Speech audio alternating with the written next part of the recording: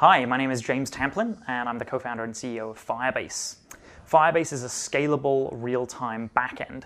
So that means that you, a developer, can build applications that work completely in real time, and you don't need servers, databases, or infrastructure. So typically when you're building a web application, you use a three-tier architecture. You have a client, like a mobile phone or a desktop browser, that will speak through the firewall to an application server. This typically runs Python, PHP, Ruby, which will speak down to your database. This is MySQL, MongoDB. What we're doing with Firebase is we're changing this, and we're moving to a two-tier architecture.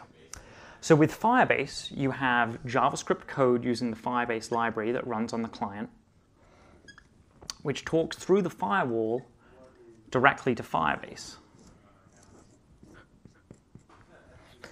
So this has several benefits. So first of all, you don't need to manage any ops, servers, or scaling. Second of all, we maintain a real-time bidirectional communication to the client. And this means, typically with existing server stacks, this is very difficult to do. And third of all, we provide a synchronization approach. So just like Dropbox, everyone works off of one master copy of the data, and changes made to any piece of data are synchronized to potentially thousands of clients connected to Firebase at any one time. So modern applications are pushing data changes to users in real time. So Facebook, as soon as somebody writes on your wall, you see it immediately. Google Docs, you see text changes character by character. And users are coming to expect this behavior.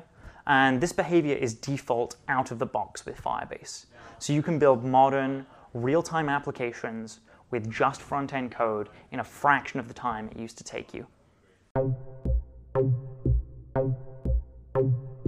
So we deal with real-time data, and there is deluges of data coming down the pipe now with connected devices.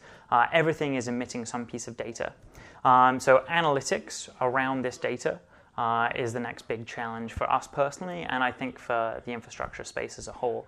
There are folks out there like Hadoop and Cassandra who do analytics on very large sets of data, but very large sets of real-time data is continuing to be a difficult problem.